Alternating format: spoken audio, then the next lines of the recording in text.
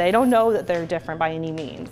They can't see and they can't hear, but it's not stopping these two pups from giving some love. In fact, they were born blind and deaf following irresponsible breeding. To them, they're the same as any other dog. They don't know anything different. They think they're just normal dogs. The dogs lived alone for almost a year inside a kennel in Colorado. They were then brought to Nebraska, trained to know multiple commands through touch signals. I tap them on the head, they know that means sit. If I tap them underneath the chin, they know it means lay down. Cleo, taking her training doggone well, a pat on the head means it's time to give a hug.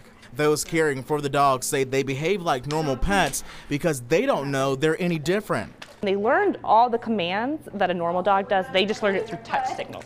So they're very well behaved. They love their people. They love being with people. Alicia Nielsen trained Sky and Cleo. She says it took about 2 to 3 weeks for them to really learn each command.